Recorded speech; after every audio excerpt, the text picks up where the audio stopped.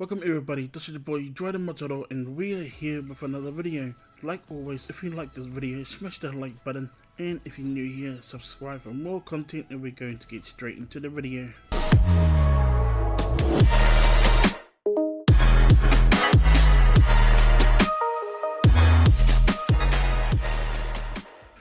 Welcome back everybody. Before we do get straight into the video, I would like to give a big shout out and thank you to the supporters of this YouTube channel.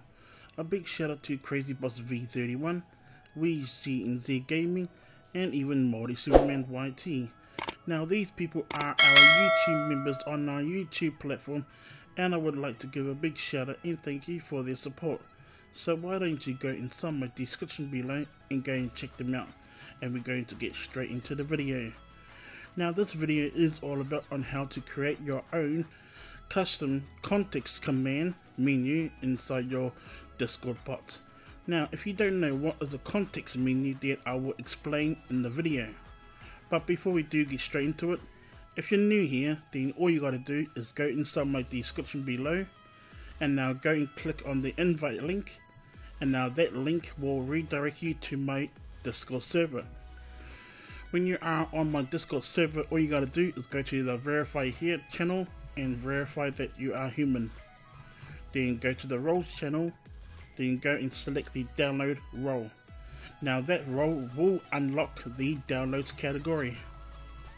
Then go to the download category and select the Repellent Fox channel. Now all you gotta do next is go to the Discord version 13.2 handler and fork the source codes from Repellent. Now it will redirect you to Repellent. All you gotta do is fork the source codes. Now unfortunately I have already done it, so I don't need to do it. Once you have done that, then go to the Discord again, then go to the codes and forks category, and then go to the templates channel.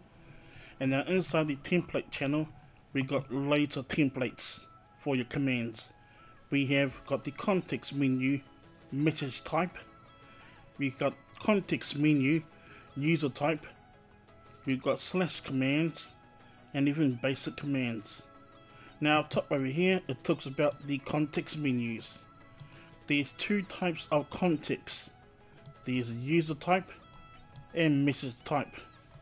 Now the user type for context menu is all about interacting with the user, and now the message context menu is all about interacting with the user's message. So in this video it's all about the context menu using the user type.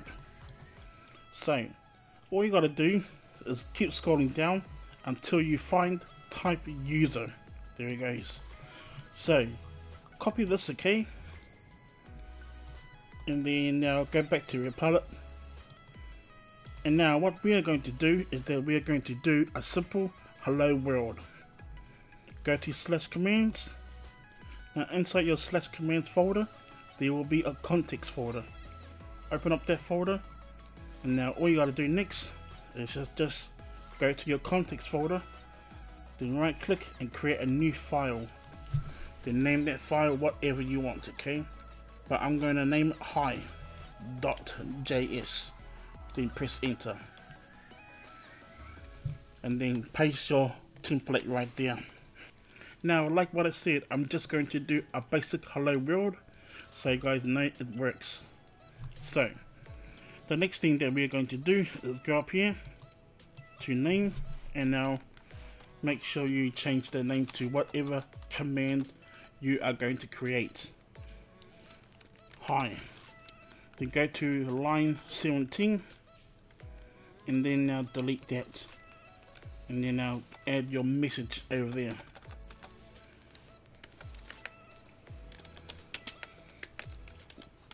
And then now there we go. Now go to line 14 and now delete this, and then there we go. Now after that, all you gotta do next is just run your bot, and now it's connected. Go back to your Discord server, and now all you gotta do is go to your user, any user, right click and then go to apps, and you'll see hi right there, see? and now select that button, and it will say hello world. Now the next thing that we're going to do is we're going to add more into the command, like for an example, embeds. So all you gotta do is go back to Republic, stop the bot, go to line 1, and now go over here next to clients, and I'll type message embed. Then now line there.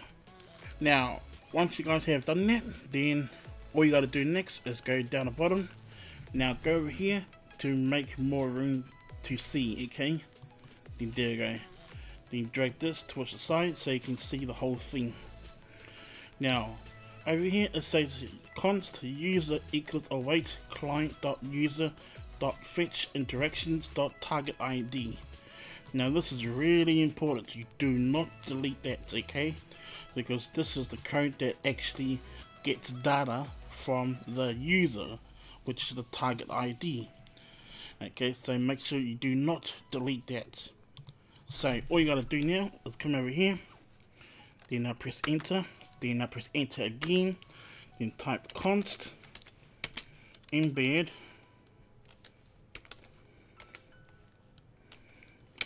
equals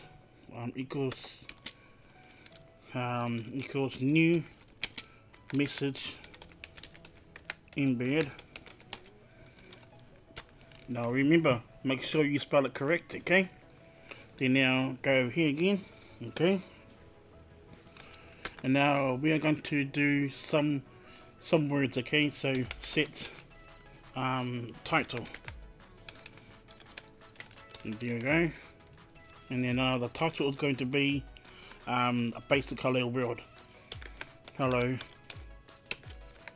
world. Now what you can do over here is that you can do underline too, like this. 1 2 3 4, and then 1 2 3 4, and now you can do bold 1 2 and 1 2. Now you can put it like that if you want to, okay? Now we're going to add a color. Dot set color, and there, and then there. Now like always, I like red, so red is FF0000, and then we're going to add like a timestamp. Dot set time stamp, like that, okay? And then there you go. Okay, now if you want to add like a user ID or anything like that, then you can. All you gotta do is press enter again, and now dot add field. There you go. Now when you do dot add field, it's a bit different, okay? Now if you want to like put another user ID there, then all you gotta do is do this. Line user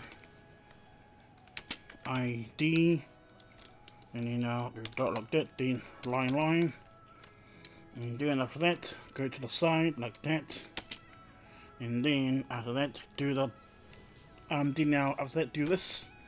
Now that is next to the number 1 on the left hand side. Now do that, then do the $sign, then do these 2 brackets there.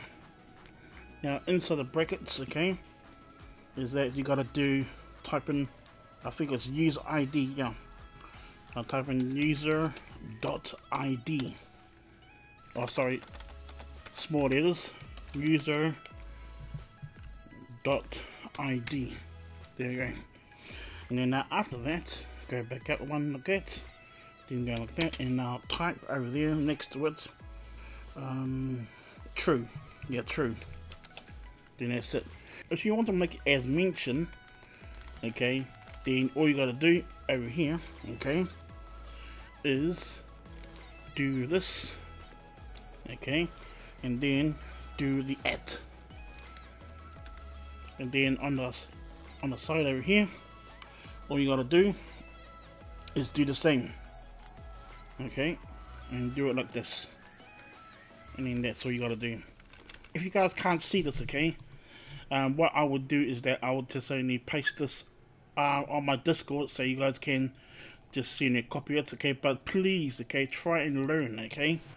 And yeah, so I think we're finished, so I'm just gonna stop there, okay, because I don't want my videos to be over like 20 minutes, okay. So now we done that, okay. We're not sending hello world, okay, through here, okay. We are sending hello world through the embed. So all you gotta do is delete all this, okay. Then now press enter, okay, and then all you gotta do is type embeds like that, and then dot, then space. Now the box like that, then space, and then now type embed again, and then space, and then that's it. Then basically we're finished, okay. So yeah, now what we are going to do is that we are going to run the bots, but before we do, we always need to check for spelling mistakes. So hold on guys, just give me a minute. Once you have finished checking your codes, okay, for spelling mistakes, now all you got to do next is just run your bots, and there you go. Now it's connected. Go back to your Discord server. Now your command should be a bit different. It should be way better than hello world. But before we do go and check the command, we need to do a basic ping. Now the reason why we need to do ping, because we need to check to see if the command and the bot is working, okay. So here it goes. Yes, the bot is working. So let's go and check the command now. Right click, go to apps, go to hi, and here we go. And there you go. Yes, it does work. So as you can see, it is way better than hello world over here. So we got hello world there and hello world there, and we got the user ID. You see it mentioned right there, and we got the timestamp over there too. And yes, it is like 3 o'clock in the morning. So yeah, that's pretty cool. So that's how you guys make your own context menu using the user one, okay. And we're back again, so I hope you guys do enjoy that. But always remember, okay, always double check your codes, because you don't want to get any errors. You want to bang on tight, okay. And I will be adding more and more codes inside my Discord server, inside my FAQ codes. If you go to my FAQ codes inside that channel, you will see a lot of codes that you can actually use for your commands, like how to create an embed avatar thumbnail. You can copy that, or all of these other codes, like you can do like server accounts, you can do server accounts, member accounts, channel counts, emoji counts, command counts. You got it all inside this channel. So make sure you guys do be creative, okay, and be open-minded. And yeah, if you guys got any questions, then let me know in the comments, or just comment inside my Discord server, and I'll be more than welcome to help out on that. So with that said, if you guys did enjoy this video, then smash that like button and subscribe for more content and tutorials, and I'll see you all on my next video. Thank you for watching, peace, and I'm out.